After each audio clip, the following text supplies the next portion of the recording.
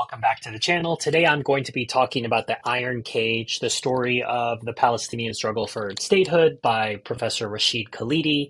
Professor Khalidi is the Edward Said Chair for Arab Studies at Columbia University, and he's written a very fine book, which I find myself struggling to cover in just one video. So I'm going to do something I haven't done before, is I'm dividing this review into two parts, part one and two, and I'm using a 1948 division between the book. The book doesn't necessarily use this division. There are 6 different chapters in the book that do mostly go in chronological order, but I think for purposes of this review and how much I want to cover, this part one is going to be up to 1948, just before 1948, and the second part of this video, which will come out right away at around the same time, I'm going to be talking about 1948 to present day ish, because the book was published in 2006, just about the time that Israel was pulling out of Gaza unilaterally. And so present day for this book is 2006, but we can fill in some blanks there. But I'll talk about that in part two. In part one, we need to go back in history a bit and go back to the mandate. So when we think about the mandate, the British mandate of Palestine, we don't often realize there were other mandated states in the area who use that exact terminology. So let me read that.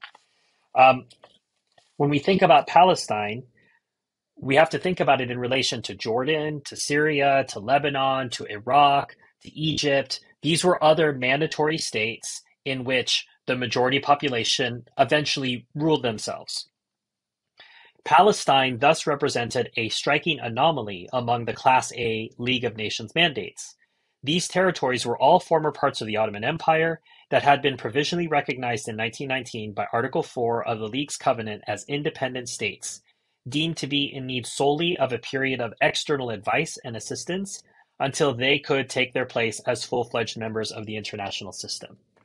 So as far as the UN was concerned, at this time, the League of Nations, the predecessor, this was going to be countries that would come into existence, not countries that would stay colonies of Britain and France. So the Palestinians had this impression that we are going to be like these other countries that are around us in some way or another. That was not the plan of the British. That was not the plan of the Zionists. They were very clear on their plans. The Palestinians seemed to have not realized what was going on around them, or they took ineffective means. And when Professor Khalidi is asked, why did you write this book? He says, I wanted to show that the Palestinians have not only been victims, but they've had agency. They've had opportunities to make decisions, and sometimes they've not made the right decisions, or whatever, however you want to judge those decisions. They need to be given agency. They need to be said to have made a decision and to look at that for what it's worth. So Palestinians had their expectations. The British had their own, and their job was largely to ignore the Palestinians in the governing documents even. So the fact that the League of Nations mandate for Palestine, constituting the entire legal basis for the British regime erected in the country, and which was never modified until the demise of the League with the outbreak of World War II, explicitly refrained from mentioning either the Palestinians as a people or their national self-determination. By contrast, the Jewish minority of the population was so recognized.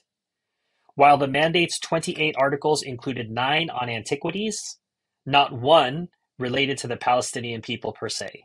They were variously and vaguely defined as a, quote, section of the population, quote, natives, or, quote, peoples and communities. As far as Great Britain and the League of Nations were concerned, they were definitely not a people.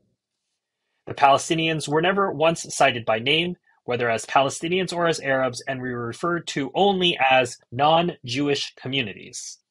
So you have to understand that the British were crystal clear on what they were trying to do. They were trying to establish a Palestinian homeland. Palestinian homeland. They were trying to establish a Jewish homeland, and the Palestinians didn't have a place there. Here's another quote, which deserves to be better known, as Professor Khalidi says. This is a 1919 memo from Foreign Secretary Balfour, the Balfour Declaration. Zionism, be it right or wrong, good or bad, is rooted in age-long traditions, in present needs, in future hopes, of far greater import than the desires and prejudices of the 700,000 Arabs who now inhabit that ancient land. I mean, is this a joke? They actually said this. So the Jews are important. Palestinians not so important. The Arabs not so important. What's important is Jewish hopes, not the quote desires and prejudices of the Arabs. So they wanted to hold this position. Here's another quote. The British, they were committed to holding fast to such a position, at least until immigration brought about a Jewish majority, at which stage it would become a moot point and perhaps democracy could be admitted because then the Zionists would have a majority. So the Palestinians had an idea of what they thought was going to happen. They thought that they were going to get their own state as the other states around them came into existence. The British knew what they were doing, which is definitely ignoring the Palestinians, not letting them not letting them develop.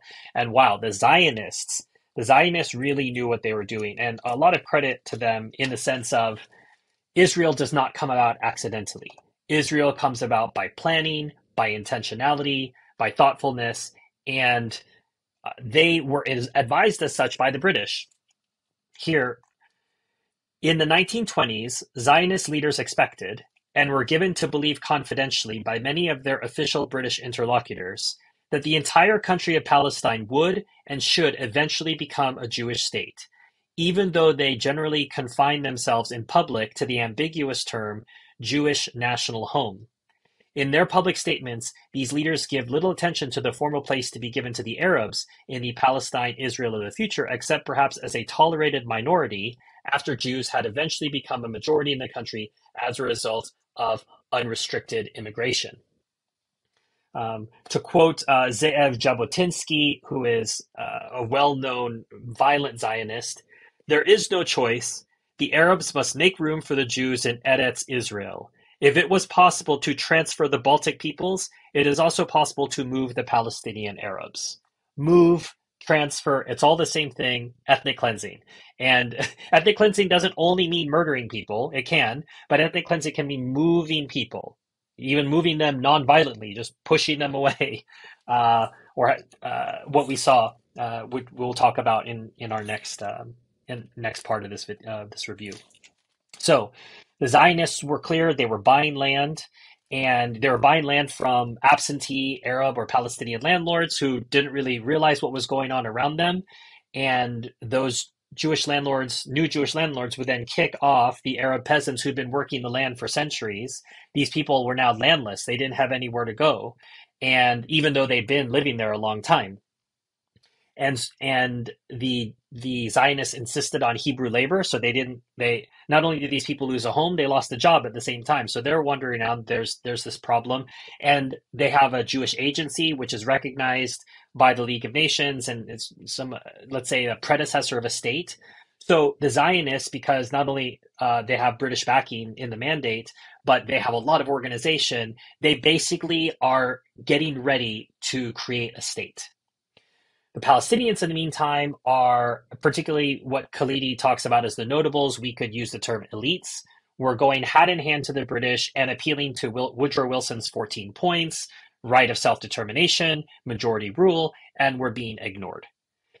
Then they themselves are divided. There's not a Palestinian National Congress. This is forbidden by the British. They don't allow any sort of elections or organization.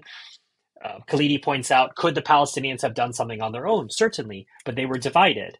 The British had elected somebody called the Grand Mufti, which hadn't previously existed in the Ottoman system in the way that it did, in which had a superior place, and then used the divide and rule strategy of having families compete for each other, compete for, let's say, dominance, leadership among the Palestinians. But all during this time period of the mandate, the Palestinians don't have a clear leader that for the whole nation, and they don't have an organized resistance to what the British are imposing. So that gets us to 1936, where we have a strike, one of the largest strikes ever, in the spirit of what we would see with the Congress Party in India many years later, but a real strike, which unfortunately had some bad effects for them economically as well, which then went on to a 3-year uprising, which was brutally crushed by the British. So what you're seeing is Palestinian discontent with the status quo. This isn't something that just came out of nowhere because they wanted to murder Israelis. What was happening was their country was being taken from them by unrestricted immigration. The Zionists were bringing as many settlers as possible so that they could constitute a significant number, so that they could make an argument for taking over the land. These people were being dispossessed. The British were complicit in it, and what we have prior to 1948 is a lot of restlessness and problems that led to this outbreak. And that 1936 to 1939 outbreak, Khalidi concludes, is really the end for the Palestinians as in terms of creating a state, because by the time we get to 1948, the Zionists have advanced even further. They have militias that have been trained well. Their political structures are even further advanced. They've been making friends in many capitals around the world. So the Zionists are prepared to take the state of Israel into existence. The Palestinians are still waiting around for the British to give them the time of day, and they don't. And how we're going to end today's part one of this review is how we get to the civil war in Palestine that happened in 1947, which is the United Nations voted. So it was here in the bitter endgame of the Palestine Mandate that the Palestinians suffered the most from their previous failure to establish a recognized representative national body. They were unable to defend their society in the civil war that erupted as soon as the United Nations General Assembly voted for the partition of Palestine into a Jewish and an Arab state in Resolution 181, passed on November 29, 1947. Even before that, they were either not consulted or were effectively ignored by the various international efforts that culminated in this resolution.